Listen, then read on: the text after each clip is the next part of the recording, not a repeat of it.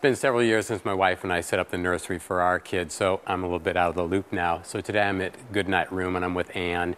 And Ann's going to share with us a little bit about how to set up a nursery today. And first off, I want to say, so the name has got to be a little bit of a nod to Goodnight Moon? Absolutely. All right. Well, so my question is, what are the components? I know that some things have changed, some are the same.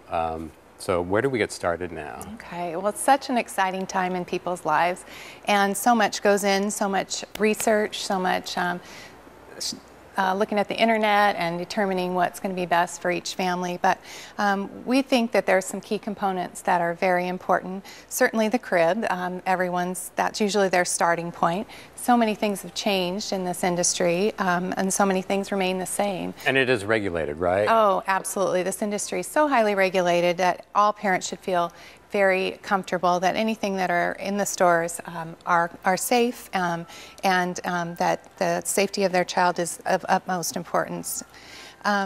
They're going to be standard within all sizes, and but then the design is really where things become very unique. This is a lifestyle crib, a very big trend. It's been around probably about the last 8 years. And what does that mean? It means that it will convert and grow with your child. So as they are in an infant stage, the mattress is a little bit higher. As they begin to stand up, pull up, you start to lower your mattress, and it goes to the lowest level, which is right above your drawer or your stabilizing bar.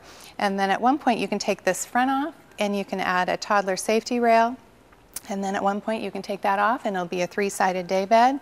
And then from there it'll go to a double bed for you. Oh, that's actually great. I mean, so you can really get a lot of use out of it. Yes, yes. So another major component would be dressers? Storage. Storage is key. And storage is a big investment, but lots of different ways in which that you can accomplish those goals. You want everything right where you can be taking care of your child, one hand always on your baby, one hand where you can get at everything you need. So we like a nice wide dresser that you can put a contour pad on the back and attach that safely, and then grab your onesies, your jammies, everything you need right there to take care of your baby. So we had a separate changing table, so now it is actually integrated into the dresser. Yes, I think it's important. You're going to spend money on a separate changing table, but if you can invest that money into a dresser that'll be there until they're off to college, you'll get more of a value with that, and then it won't be that throwaway piece when you're done using it just as a changer. Right. So part of the fun also is getting some of the other accessories and things that are going to match. So tell us about some of the things that you can do. Well, a very important piece, and in a nursery or in a master suite or somewhere else in the home, is a chair that has motion. And we love the gliding chairs. They're a piece that will be they're certainly an investment. However, they're going to be in your home for a very long time. There's an array of fabrics that you can put on them. They all have performance fabrics where the cleanability's been woven in. But the gliding motion is a natural body motion versus a rocking motion where you're having to pump your legs and work at it. So those late night feedings or Dad reading stories and falling asleep in the nursery, it's a great way to have a chair that offers some motion and some comfort. Comfort's great, I like that. So, and also, I mean, you want some storage for things like books and maybe some of the toys. So what are some options for that? Well, certainly a child's home becomes full of all kinds of gifts as well as all kinds of clutter. So we think a bookcase is an important piece in a child's nursery. That storage, there's novelty storage bins, maybe some other places in your homes where you'll add some unique storage, but a lot to sort through.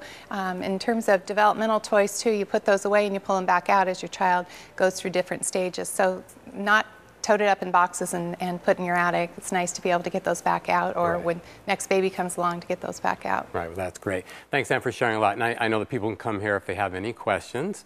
So, and they have just so many different other wonderful things that are here. You know, the book is a magical book, and this is a magical store. I thank you for the information here. And I got to go shopping because I've got a new nephew. Oh, fabulous. Looking for some help. Thanks. Thank you.